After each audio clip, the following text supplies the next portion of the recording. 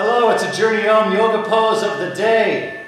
Today's yoga pose, plow posture or halasana, and it looks like this.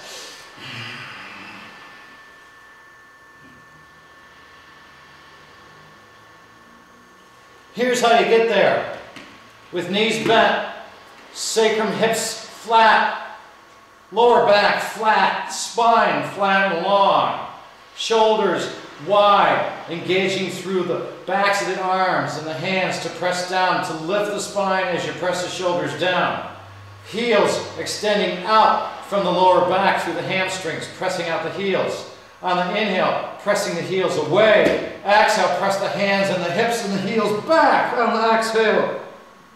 If you need support, the hands can hold the lower back to engage the legs through. So, on the inhale, hands pressing, heels pressing, toes engaging.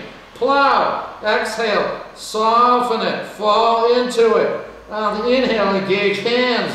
Press the heels down towards the toes. And exhale. Let it float. Let it float. Let it float as you reach heels and fingers away. Let it float. Keep breathing. Let it float. And then engage the hands and the toes. Bending the knees. Settling down to the bridge prep.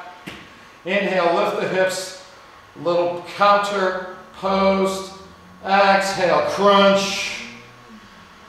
Inhale, come up to seated. And that was halasana, plow posture.